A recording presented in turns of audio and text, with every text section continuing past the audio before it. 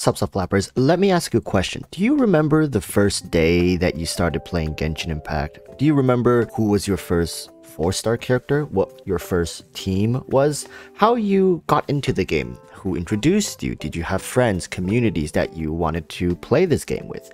And that is a good question for us to start off today's discussion with, because we're talking about miHoYo, well I guess now hoyoverse, and their plans for Genshin Impact. It's not going to take a genius, let's just say, to figure out that hoyoverse wants the game to develop, I guess, horizontally. What I mean by that is, instead of developing already popular content within the game, they want to develop the game to be accessible by more and more players of different genres.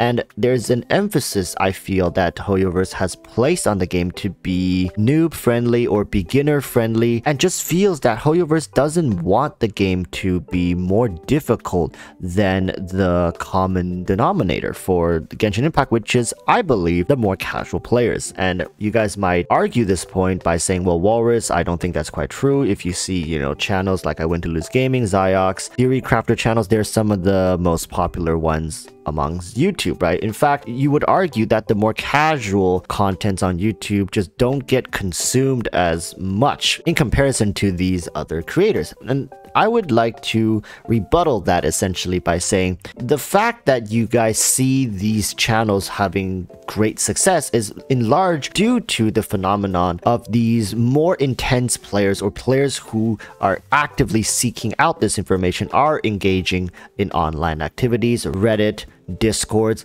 YouTube chats, whatnot, right? And the more casual players, in fact, don't actually go online to partake in these activities. And just in the month of December alone, Genshin Impact had an active player count of around 58 million players. And then you come back and look at these YouTube channels, their viewership, their subscriber count. It's easy to say that, well, you see, within this scope, this dome of our reality, of what we interact with, we see these people are wildly successful. But then you compare that to the bigger numbers, the statistics show that the vast majority of all Genshin players, or at least the recently active players, they do not actually partake in consuming the online content. And there are many reasons for this, but we're not going to get into that because that has nothing to do with what we're talking about in this video. I just want to highlight this because I see a lot of people talking about, it's like, Walrus, I think most players are actually tryhards. They want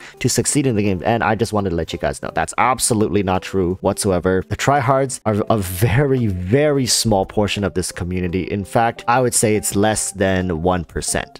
To be completely honest, to the entirety of Genshin's player base. This statistic is very well understood by miHoYo, and it's evident in the game and its design that miHoYo wants to stretch the game horizontally because they understand even if they scale the game up vertically, it's just going to drive players away.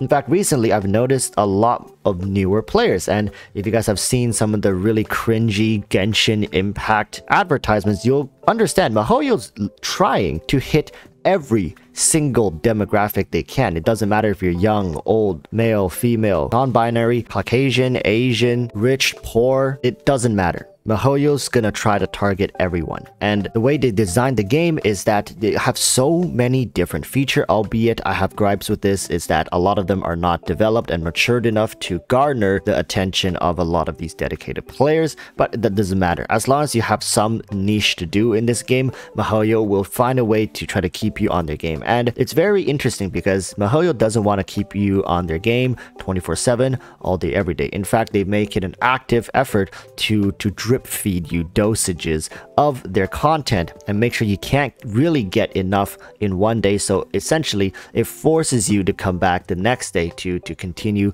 kind of drip feeding off of this. And they also understand this is only temporary because once people get fed up and they stomp their foot, say, you know what, I'm not going to be a part of this toxicity anymore, right? This toxic cycle of you drip feeding me bits and pieces of content, I'm leaving. But miHoYo is completely fine with that because they'll just find ways to get new newer people on this weaning system that they've got going on here. And you guys might think, Walrus, I think you need to calm down. You need to take a step back and reevaluate what you're really saying here. And you guys might think I'm being negative, but I'm really just highlighting the situation of miHoYo's game design. It's built horizontally. That's not necessarily a bad thing, but it's built horizontally to suck in as many players as they can so they can encapsulate you within this development plan that they've got going on for Genshin Impact. And in fact, it's proven so successful that if you just look at the Genshin player count, I'm not talking about the YouTube, the people that you are in direct contact with, right? Your friends who are also in Discord communities, who are also watching Theory Crafters and whatnot. Look at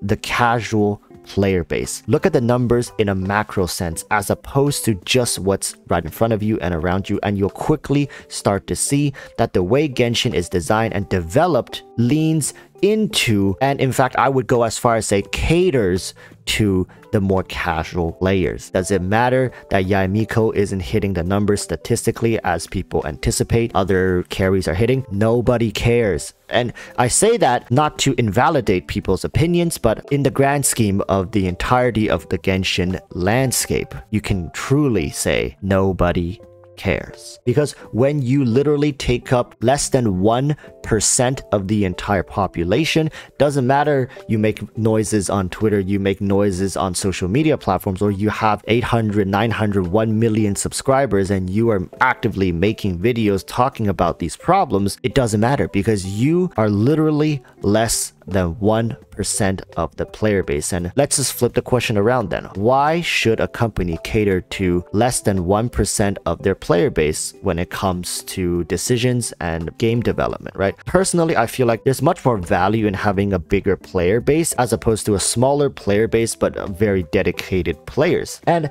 this is not to say that vertical content won't come in the future. It's just that right now it's not the time nor anywhere near the top priority for hoyoverse to develop more engaging and difficult content, as that likely will not only create a huge gap between veteran players and newer players in terms of what they can and cannot clear, but as well as creating a huge rift between the tryhard and casual players, which already is incredibly toxic. I see newer players in my comment section asking questions and just getting barraged by these veteran players who call them idiots, or the constant belittling of casual players who are trying to build interesting teams but having these meta players come in telling them that's trash, that's inefficient. I don't think hoyoverse wants to add any more oil to this giant burning dumpster fire of what is the current online scene, at least for EN, of Genshin Impact. It's true, only the tryhards are really on the internet talking about this, and the casual players literally treat this game as a casual endeavor. So next time you guys ask, do you think hoyoverse is going to develop the endgame of Genshin Impact? Ask yourself, if you were in their position, would you do that? Would you push for this? Or would you just sit back and collect the cash of the already hardcore players who you know truly are addicted? They'll pay for anything that breathes C6 R5 and work on the casual players, the players who can easily just say, you know what, I'm done with this, let's go move on. It's much more important for hoyoverse to keep the attention of the casual players because it's much easier to lose them and to continue bolstering their already huge number of players. Genshin 2.6 is going to continue to usher in newer players, and personally, I feel like we should just be a little more patient with them. If they have questions, answer them. If it's stupid or dumb, just know you were at one point not knowledgeable on this stuff either. Why you gotta sit on your high horse and kick people in the face when you've already made it? If you have the time of day, it takes no longer than a couple minutes, sometimes even seconds, to answer some of these people's questions. We don't need to be such dickheads in the community and have such god complexes over the fact that we know more about a mobile game. Alright people, this game is designed for casual players, and we should start respecting that as opposed to actively shunning them away from the online community. With that said, thank you guys for watching. Please comment down below on what you think. Regardless, do you think miHoYo is going to scale the game up vertically anytime soon, or they're going to continue with this horizontal growth? And what do you think regarding that? Name's Walrus. Subscribe if you like this type of content. I'll see you guys in the next video. Until then, urge y'all to stay safe and peace.